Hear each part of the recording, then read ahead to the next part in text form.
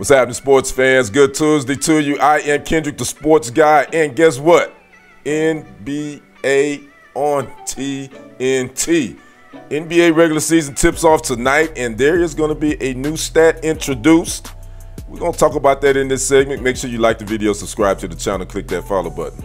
Again, NBA tips off tonight with a doubleheader on TNT, which is the last hurrah for the crew. That is Ernie Johnson, Kenny the Jet Smith, Charles Barkley, and Shaq. This is the last season for the NBA on TNT. Got a doubleheader again. We got the defending champs, the Celtics, hosting the Knicks in the first game. Then we got the Timberwolves at the Lakers. But the NBA stats team has created a new score, and it is called the dunk score.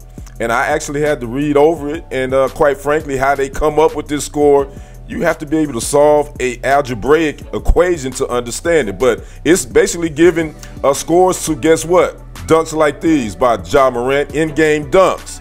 And it is given, they're going to give you, it's 4 different categories that they judge it in: jump, power, style, and defensive contest. Now, they have created some sort of tracking system where they can track different points on all 10 players that's in the game on their bodies. Don't know how they did it. Again, I read it, and again, it is like physics. So they're going to be giving a score, but it's not going to be like we see at the slam dunk contest where you got somebody on the side holding up scores.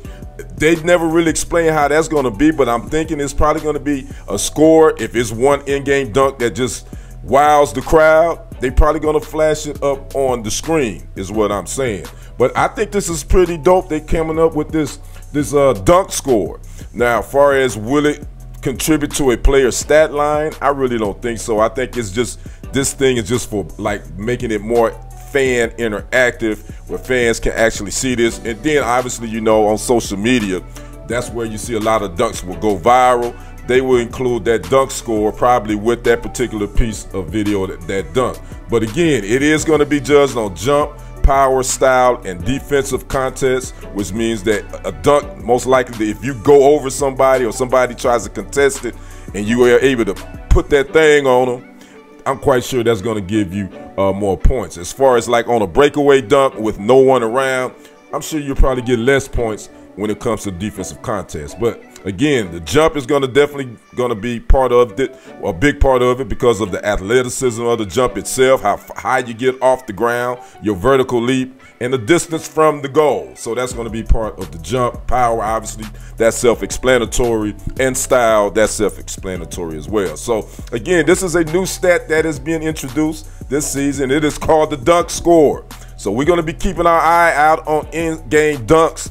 And, you know, some of the best in-game dunkers, this guy right here, Ja Morant, I'm sure he's going to have some high scores, as well as that young fella out there in Minnesota, Anthony Edwards. He's another one. Then the young fella down there in Houston, Jalen Green.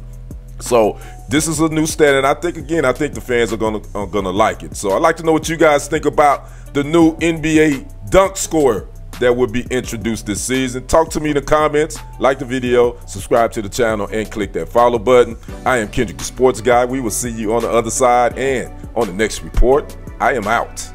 Peace.